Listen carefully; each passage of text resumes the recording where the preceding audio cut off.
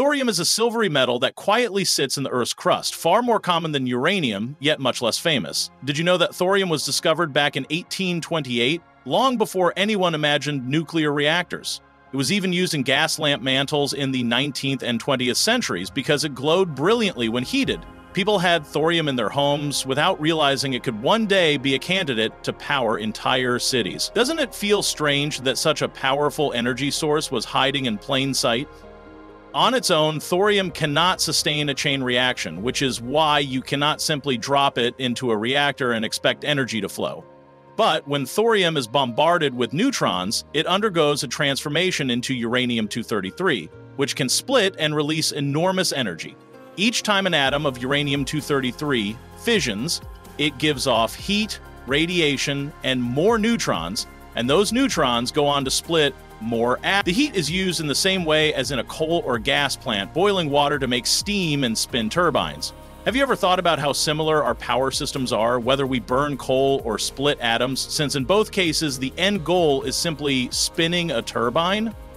One of the less-known facts about thorium is how abundant it is. While uranium must be mined in special regions, thorium is widespread, often found alongside rare earth elements in ordinary rocks.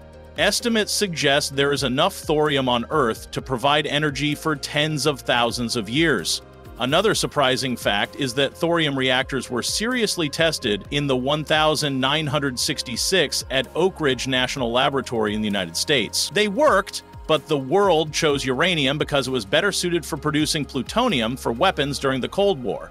Doesn't it make you wonder how differently our energy systems might look today if history had chosen thorium over uranium? Thorium has other hidden strengths. Its waste products are shorter-lived compared with uranium waste, meaning they decay to safe levels in hundreds of years instead of tens of thousands. It is also much harder to use thorium fuel cycles to make nuclear weapons, which is why some scientists describe it as proliferation-resistant. And here is a little-known fact. India, with some of the world's largest thorium reserves, has long dreamed of becoming a thorium energy leader, even developing an ambitious three-stage nuclear program where thorium plays the starring role. Could thorium become the foundation for national energy independence in countries rich in this element? The challenges are real. Specialized reactors such as molten salt reactors are needed to make the thorium cycle efficient, and these are not yet widespread. Handling uranium-233 is tricky because it emits a particularly strong kind of radiation, including gamma rays, that requires heavy shielding. And since most of the world's nuclear infrastructure was built for uranium, switching to thorium would mean massive investments. But the possibility remains. Thorium could provide a safer, cleaner, and almost inexhaustible energy source if humanity decides to pursue it. So here is a final question for you. If you could choose, would you prefer to invest in thorium today, risky money on developing new technologies, or would you wait, hoping someone else takes the first leap, even if that means losing decades of potential clean energy? Thorium-232 is not itself fissile, but can be converted into uranium-233, which is capable of sustaining a chain reaction. This makes thorium a fertile material, requiring an external neutron source to become useful as fuel. Its abundance in Earth's crust is about 3 times greater than uranium, ensuring long-term availability. So, thorium also does not require isotopic enrichment, unlike uranium-235, which simplifies fuel preparation. The conversion of thorium into uranium-233 releases the potential for large-scale sustainable energy. These characteristics make thorium highly appealing as a next-generation nuclear fuel. Example, India has developed the Advanced Heavy Water Reactor specifically to exploit thorium's natural advantages. Analogy. Thorium is like uncooked rice. It must first be boiled, converted, before it becomes nourishing fuel for energy. When thorium-232 absorbs a neutron, it becomes thorium-233. Which undergoes beta decay to form protactinium-233. Protactinium-233 then decays into uranium-233, which is fissile and capable of sustaining nuclear fission.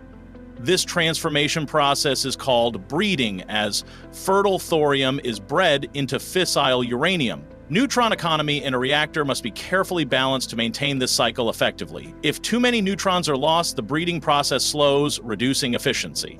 A well-designed reactor ensures continuous production of U-233 from thorium. Example, molten salt reactors allow thorium to continuously absorb neutrons and breed new uranium-233 within the liquid fuel. Analogy, it's like raising a caterpillar into a butterfly.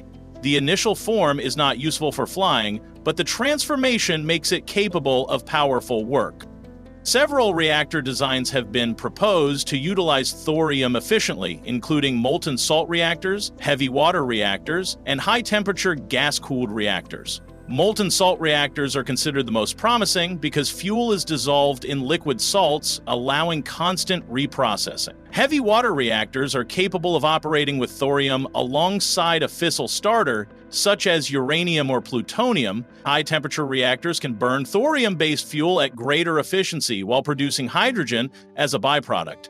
Each design carries trade-offs in terms of complexity, safety, and scalability. Research into thorium reactors continues worldwide to determine which designs are most practical for deployment. Example, China has been developing a thorium molten salt reactor prototype in Wuwei, Gansu Province. Analogy, choosing a thorium reactor is like picking the right type of engine, diesel, electric, or hybrid, each suited to different goals. When uranium-233 undergoes fission, it splits into smaller nuclei and releases about 200 million electron volts of energy per event. This energy comes primarily in the form of heat, which is transferred into coolant systems. The heat is then used to boil water into steam, which spins turbines to generate electricity. Compared to fossil fuels, nuclear fission provides millions of times more energy per kilogram of fuel. Thorium's conversion into U-233 allows it to take advantage of this dense energy release. This means that small amounts of thorium fuel can power large cities. Example, 1 ton of thorium could theoretically provide as much energy as 200 tons of uranium or 3.5 million tons of coal. Analogy, fission is like snapping open a compressed spring.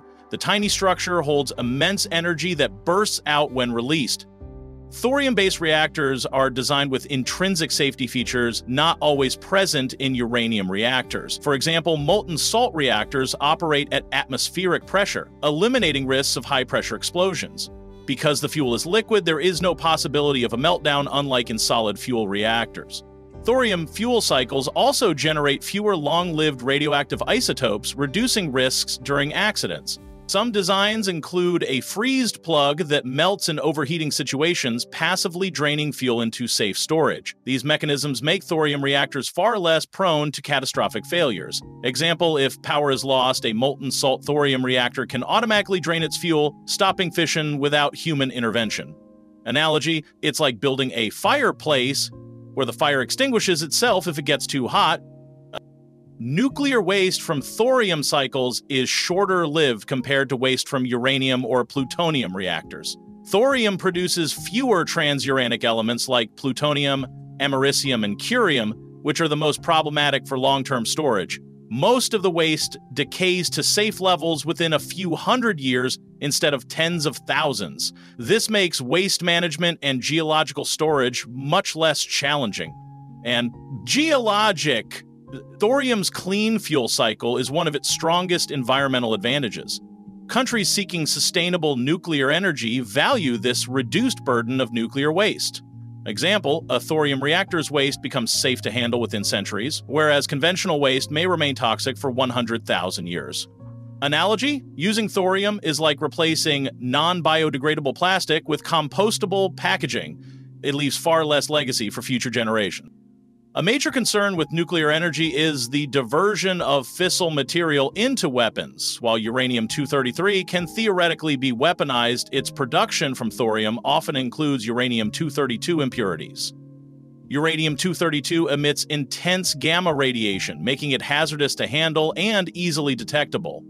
This contamination complicates weaponization, discouraging its misuse. Compared to uranium-235 or plutonium-239, thorium fuel cycles present far lower risks of proliferation. This is why thorium is considered a safer global energy option in political terms. Example, U.S. weapons research in the 1950 s abandoned uranium-233 because of dangerous uranium-2032 contamination. Analogy, it's like putting invisible ink in currency. Any attempt to steal or forge it becomes immediately obvious. Thorium is widely distributed in the Earth's crust and often occurs alongside rare earth minerals such as monazite. Large deposits are found in India, Australia, Brazil, and the United States. Its abundance means that many countries could achieve energy independence using thorium. Unlike uranium, thorium does not need enrichment, reducing the cost and complexity of fuel preparation. Mining thorium as a byproduct of rare earth elements further increases its accessibility. This ensures that thorium could serve as a stable global energy source for centuries. Example, India's thorium reserves are estimated to be around 360,000 metric tons, enough for centuries of power generation. Analogy, thorium is like fresh water, widely available and more evenly distributed compared to scarce uranium wells. Despite its advantages, thorium reactors still face technical, economic, and regulatory challenges. Building new reactor designs requires significant capital investment and decades of testing. Global infrastructure for nuclear fuel processing is still heavily oriented toward uranium, slowing adoption of thorium. Political and public perceptions of nuclear energy also play a role in delaying progress. However, as energy demand increases and climate concerns grow, thorium may gain more attention as a safe, abundant option. Continued research and pilot projects worldwide show that thorium energy has strong long-term potential. Example, China's thorium molten salt project is one of the world's leading efforts to commercialize thorium energy. Analogy, thorium is like a powerful new instrument waiting to be tuned. It has the capacity to change the entire energy orchestra once perfected.